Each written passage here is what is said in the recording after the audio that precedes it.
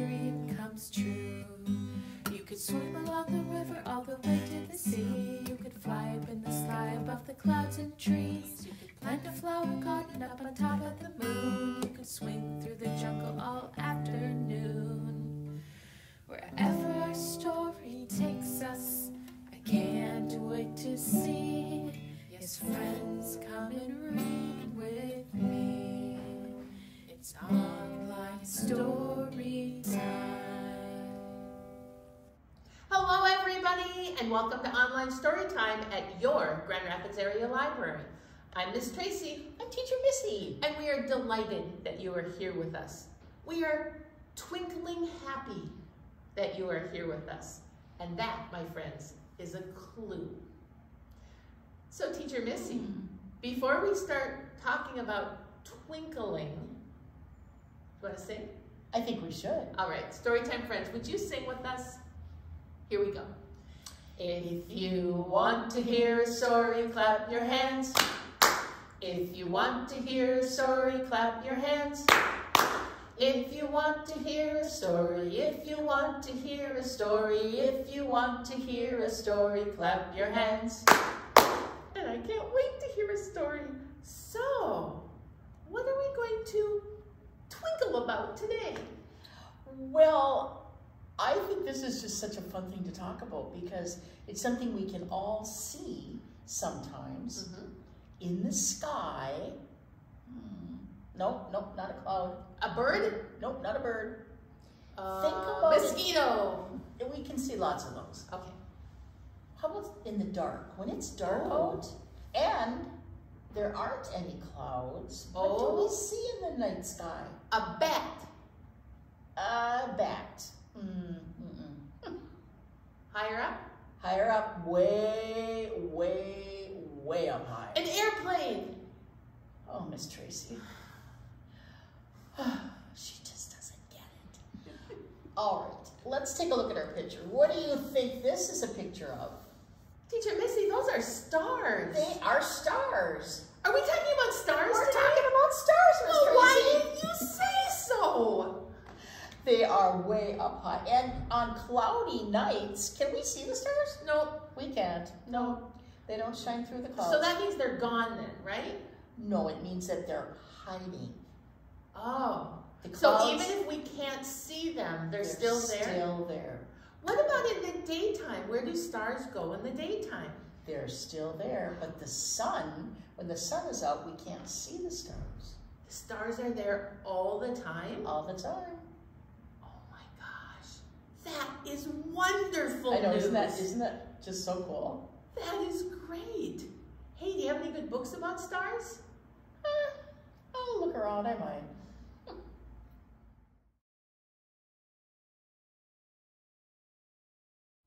Hey, Miss Tracy, look at this. Are they in the back of a truck? They are in the back of a truck, and what do you suppose they're looking at? I think they might be looking at the stars. They're looking up to the sky. They are looking up, and it looks dark out to me. And if you look over the top of the truck, and I'll try to hold this so you guys can see this, there are stars. It must be nighttime. And it's called A Bed of Stars, written and illustrated by Jessica Love. A Bed Isn't that a of great last name? I know, it is a great last name. Love. My thumb is not working. This book comes to us from Candlewick Press. I'm going to struggle with this a little bit, guys, so be patient with me. It used to be, when it was time for bed, I would imagine the whole universe stretching on endlessly, forever. The bigger it got, the smaller I felt. I was too worried to fall asleep. That was an interesting feeling. So they were kind of scared at how big the universe was. Wow. A little overwhelming. Makes you feel kind of small and tiny. One morning at breakfast, my dad said, "We're going camping, you and me." "Where?" I asked. "The desert," said Dad. "Why?" I asked. And Dad said, "To shake hands with the universe." Wow, that's an interesting idea. We have an old truck named Darlin, and we pack her up with everything we'll need. The most important thing about packing is to put the big stuff in first, and then you can squeeze the small stuff in around it. We drive out of the city, which smells like rubber, French fries, and we listen to Dolly Parton sing.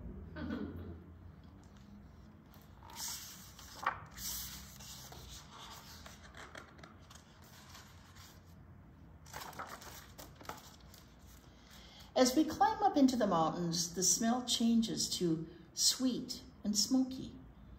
This is the best smell, I say. Yeah, mine too, Dad said. We drive over the mountain covered in charred black trees and lots of flowers. Dad tells me all their names and what they are useful for. Mountain flowers, this is a hard word to say, manzanita, its wood is excellent for carving into spears. Well, that's interesting to know. White sage and those, oh, that smells good. We use sage in our cooking. Did you know that sometimes? Yeah, I do. And sticky monkey flower? Doesn't look like a monkey.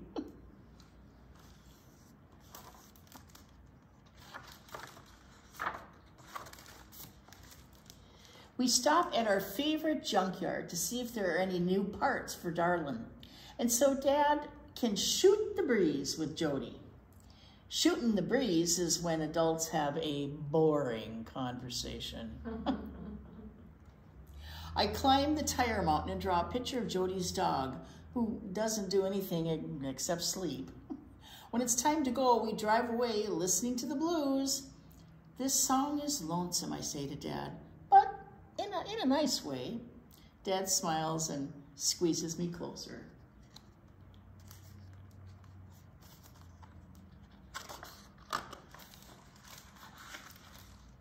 Finally, Dad brings Darlin to a stop and says, "We're here."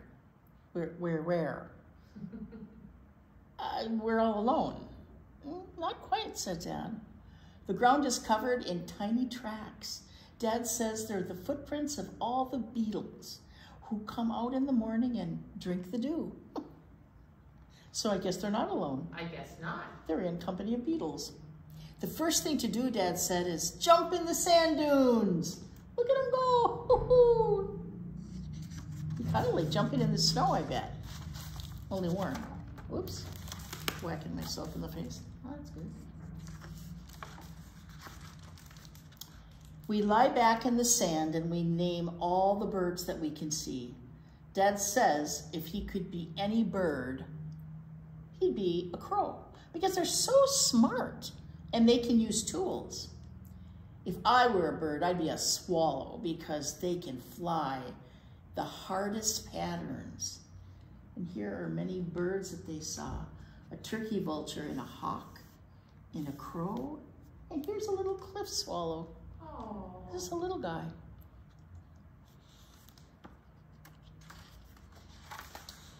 The next thing to do is to set up camp. And what are they going to do, do you suppose? Right, they're going to build a fire. Well, first they have to gather fuel, arrange some rocks, put the sticks up, light your sticks, then blow on them. Sit around the fire and sing all the songs you know. That's fun to sit around a campfire and It is. sing with people. Yeah, that is very, very much fun. When the sun starts to set, we lie on Darlin and we watch the colors change. Look where they're laying up on the hood of that old truck. Oh, there's somebody up on top of this hill. I wonder who that is. Maybe coyotes. There are 3 of them and they kind of look like they're barking up at the moon. When the sun starts to set, we lie on Darlin and we watch the colors change. If there is a sunset, I say, you have to stop and watch. We each pick a spot in the sunset to live. They are right next to each other. What a cool idea.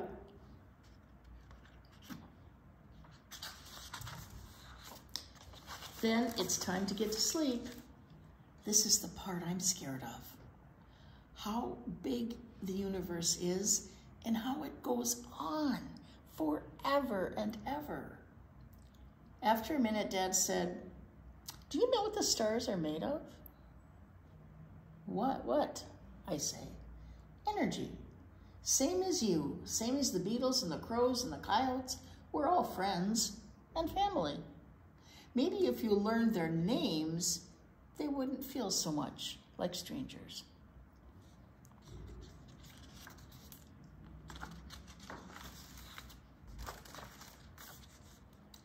So we snuggle up all cozy and we name all the stars we can see. We named some of them after folks we met today: Jody's dog Star, the coyote cluster, and the beetle nebula. I named one after me too. It's not that I feel bigger than the universe or the universe feels smaller. It's more like I know we are made of the same stuff, only in different bodies. I fall asleep.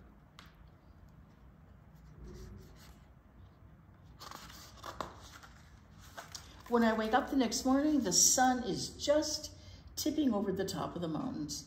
The first thing I say to Dad, is to drink hot chocolate in bed. So we do. And look at where their bed is. They're sleeping in the back of that truck. And the sun climbs higher in the sky. We see that the desert has bloomed.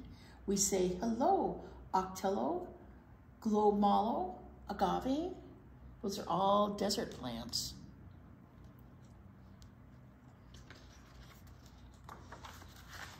It's a long drive home, so we pack everything up, pour water on the fire pit to make sure that it's out, and check twice that we haven't left anything behind. Just footprints, Dad said. Like the Beatles, I said.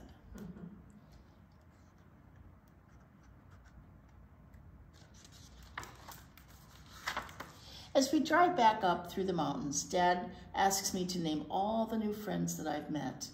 And I do. Beetles, cacti, coyotes, stars. Look at it, showing the little coyotes jumping around. They're they look like a dog, don't they? They're in the same family as a dog. Same animal family. And when we get back home, Mama's there with the baby, and I'm happy to see them.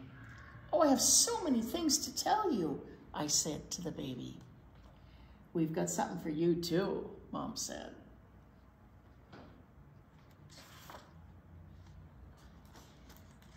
Covering my walls and ceiling are 1,000,000 stars. Mom spent all day putting them up when we were gone. Aww. "Whoa," I said. "It's like the whole universe lives in my little bedroom." Even the cat's looking up. That night, oh, this is just an awkward book. That night, alone in the dark, I name all the stars. Mouse Star, Pine Tree Constellation, Sand Dune Galaxy, Darlin Nebula. I fall asleep inside my house with my mom and Dad and the baby nearby. And above me and below me and all around me are my friends and family. And they're all around him. All around him. That was a great trip. And I am at home in the universe. Isn't that cool that you felt better after going out and seeing the stars Yep. closer? Yep, and he got a little understanding of what they are and how far away they are.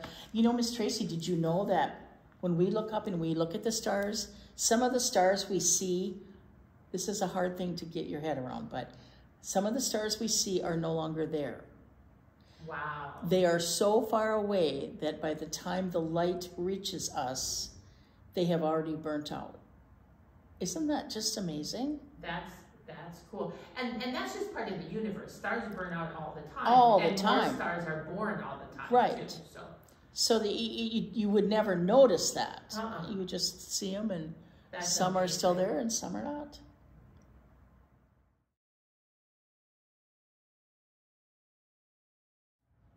Hey, story time, friends. Teacher Missy. Yes. Do you want to do a flannel board? Oh, flannel time. And guess what? I have 5 iguanas. They're not iguanas. No. Because we're talking about 5 Nope, they're not armadillos. No, not armadillos. Oh, palm trees? 5 palm. No. No, that's not it. You're right. Oh, story time, friends. You're always right. We have 5 stars on the board. And we are going to talk about what happens to the stars when the sun comes out. Okay? And so our song is called 5 Bright and Shining Stars. Are you ready? Here we go. Do you have your... I do. Good. Teacher Missy has her music. So I've got my words. don't panic. We're all fine. We're on it. Here we go. 5 bright and shining stars, twinkling from very far, glowing as brightly as they can. One disappears from sight as the sun brings morning light. Now there are 4 bright shining stars today.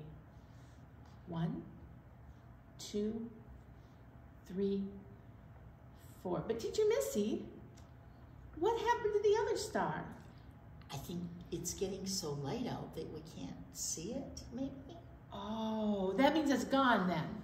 No, it's there. We just can't see it. Oh, you're right.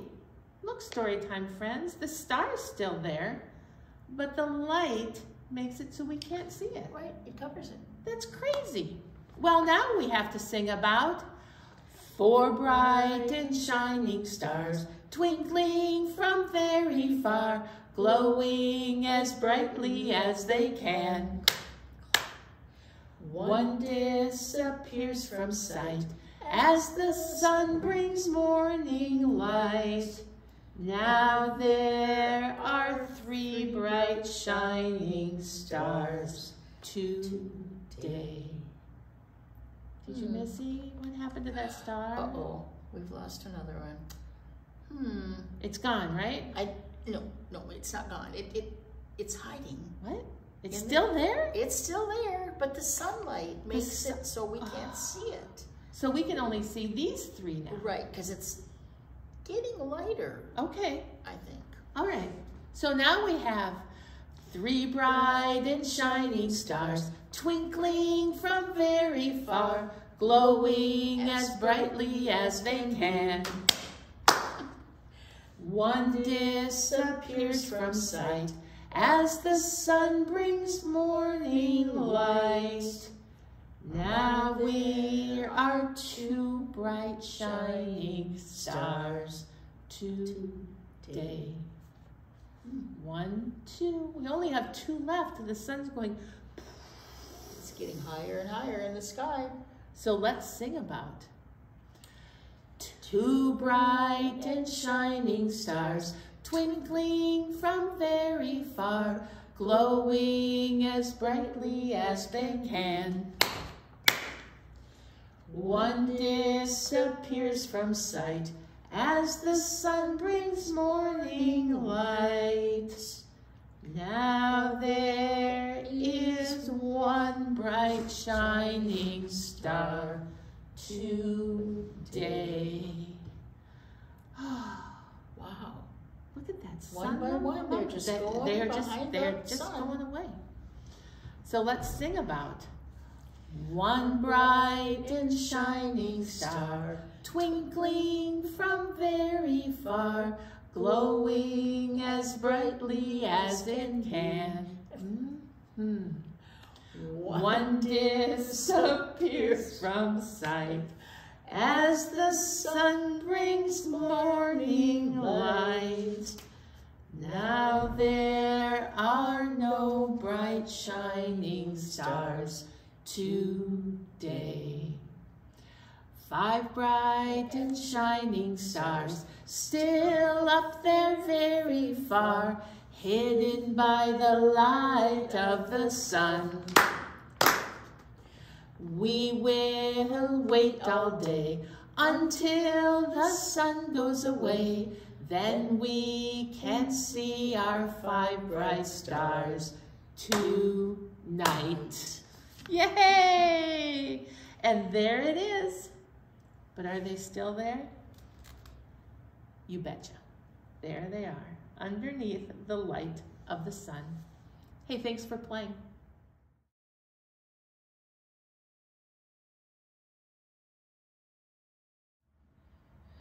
Miss Tracy. Yes, Teacher Look Missy. at this. Isn't that a pretty cover? It is. It looks like that small person is dancing in the stars. Well, that's what it looks like to me too. And isn't that funny? Because the book is called The Stack. Written and illustrated by Vanessa Roeder. And this comes to us from Dial Books. The Stack. I wonder what that could mean. The Stack.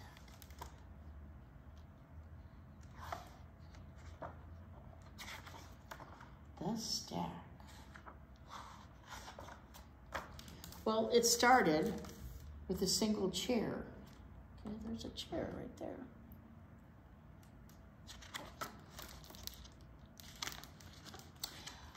On it, Luna reached up high, but couldn't quite get there. Even with a little stepping stool, it was a tad too low. I wonder what she's trying to reach. She's trying to reach something. She ran away and returned with 22 books in tow. Luna stacked them one by one with vigilance and care. Vigilance, what does that mean? That she does it without stopping. Right, determined. Yes. Yes. And when she climbed atop the stack, she started to despair. Her quest seemed insurmountable.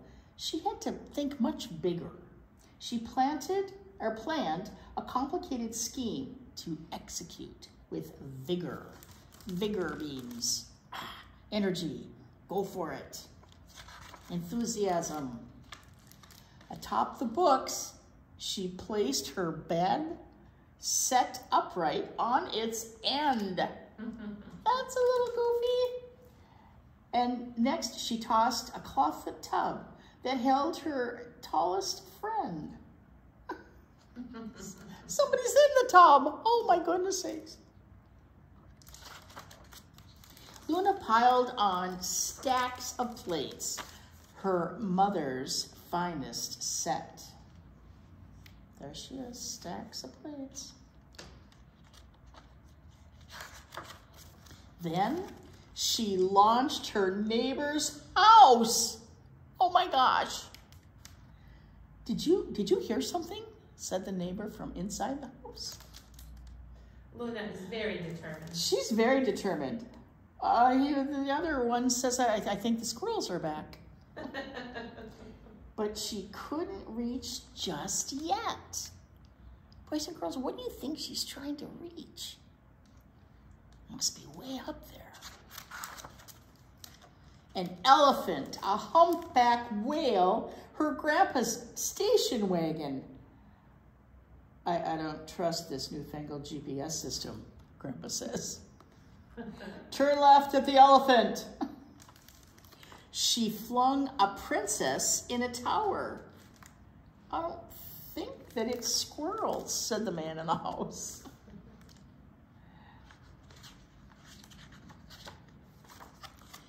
She even chucked the dragon. Oh my gosh, look at this, Miss Tracy. That's a big dragon. That's a strong girl. That's a very strong girl. Oh, I think I'm airsick. Finally, atop the beast, she heaved a pirate ship. Wow! On top of all that stuff? She climbed and clambered. Up she went with all her strength and might. The lady in the house is offering her a cucumber.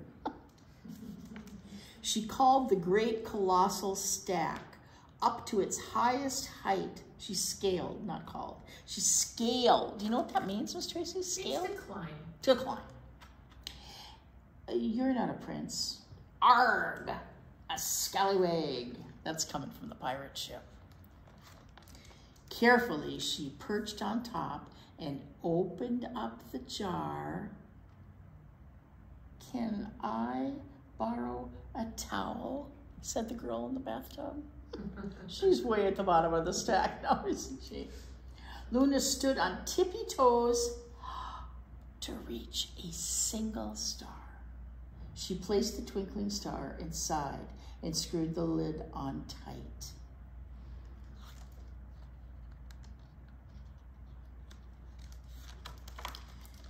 With the prize clutched in her arms, she made her downward flight. Look at her, she's going in a parachute. Probably easier than climbing back down. Back inside her room that night, the gleaming starlit spread. She glanced around the room and wished. She hadn't tossed her bed. She threw her bed up there, remember? Now what is she gonna do? Now what is she gonna do? But Luna didn't mind so much. She had her light instead. And there's her light. And what was in the jar? Do you remember? What did she go get? That's right. She went to get a star. A star.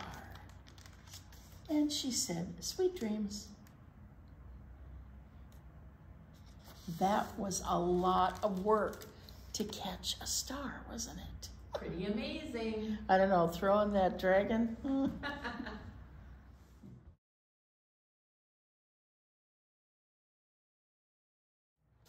Hey, Storytime friends, Teacher Missy. Yes, ma'am. Does anybody want to wave a scarf? I do. I've been waiting for scarf time all story time long today. I know, it's pretty fun. Because I love to wave a, excuse me?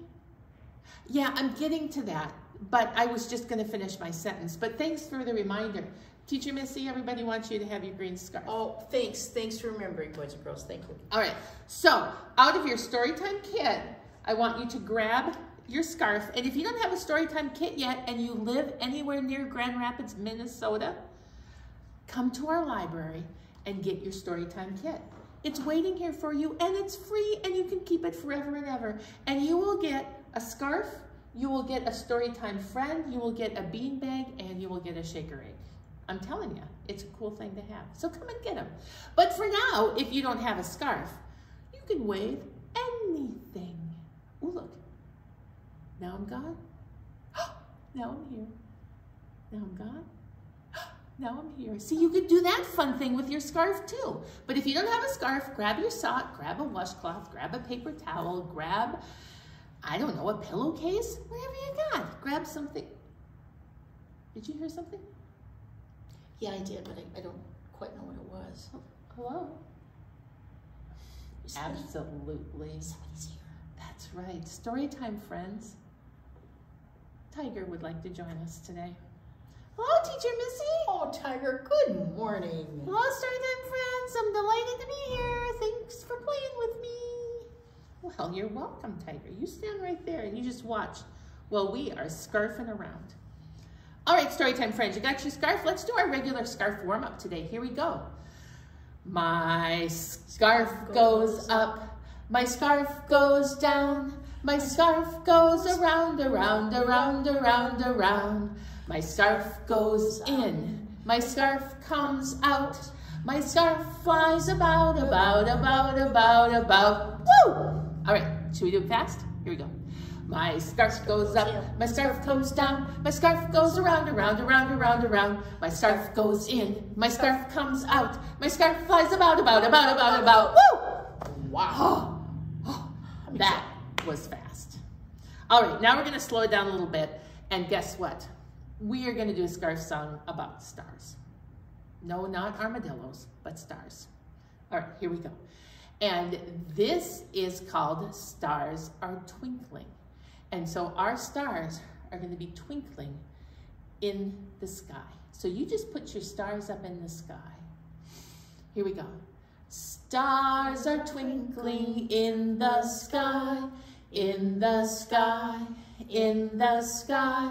Stars are twinkling in the sky, way up high. We can see them twinkling bright, twinkling bright, twinkling bright. We can see them twinkling bright all through the night. And there we go. Hey, thanks for playing.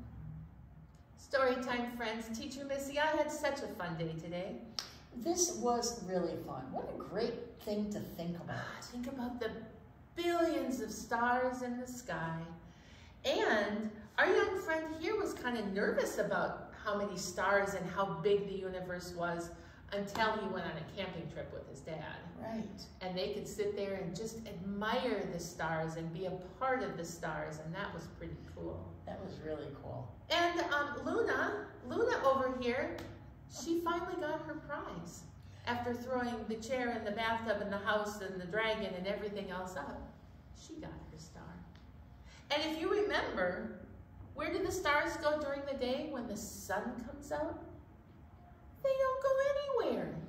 They're still there. We just can't see them. I know, that's an interesting thing to think about. Yeah, that really is. But now I think it's time to say goodbye. It is. Storytime friends, would you sing with us? Okay, here we go.